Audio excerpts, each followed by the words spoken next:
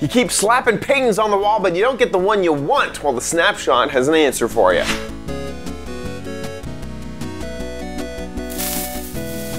Hello everybody and welcome to OMGcraft. I'm your host, OMG Chad. A few weeks ago, I covered the things that are going to be in the 1.12 update.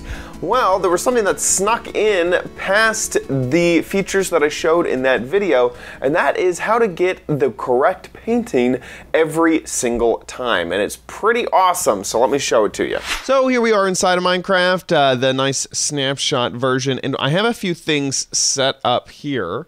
And these are painting sizes. These are the sizes of paintings that you can achieve. And it's quite a simple technique, and that is to place a painting only where a painting can go, or however big it can be, and it will take up the maximum size possible, which was not how it worked before. I'll show you how it worked before right after we do this. So if you only have this one spot, it will take up 1. If you have these 2, placing it below, it will take up 2. Now you still do need to cycle through to get the various types of paintings, but you'll always get the correct size painting that you want every single time. Now if I was to put a painting on this block, well, you can see that the 2 high block takes up both of these when you place it on the bottom block. So if I put it on the top block, it actually creates a 1 by 1, so you don't want that. And here, once again, if we have a 2 wide, we can place it on the left-hand side, and it will constantly make that.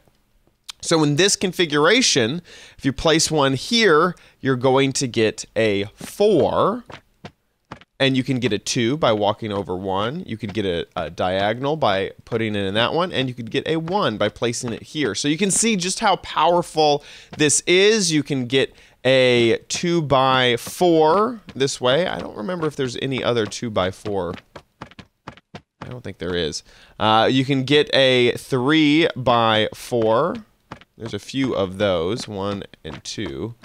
And you can get the elusive 4 by 4. There's one other, which would be, yep, that. Oh, I guess there's a few other. Which one also was the wither? I forget what the wither one looked like. Maybe that was this one.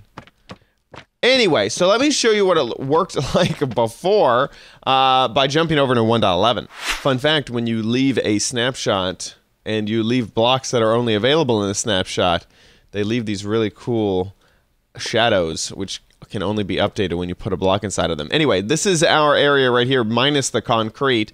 And so if we wanted to put down a big painting like we just did, you can see that it doesn't work that way. Finally, jeez, took me forever.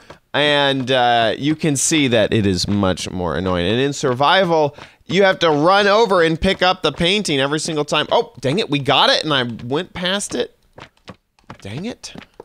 Oh, okay, yeah, see. So you can see why the new snapshot is so nice to have compared to what we have now. This is just a small update, but it is fantastic that you don't have to continuously place down a painting, break a painting, place a painting, break a painting, to get the size that you really, really need. Are you gonna use this in Minecraft? Let me know in the comments down below. Make sure you comment and leave a like. Make sure you subscribe, and I'll see you next time on OMGcraft. Thanks for watching.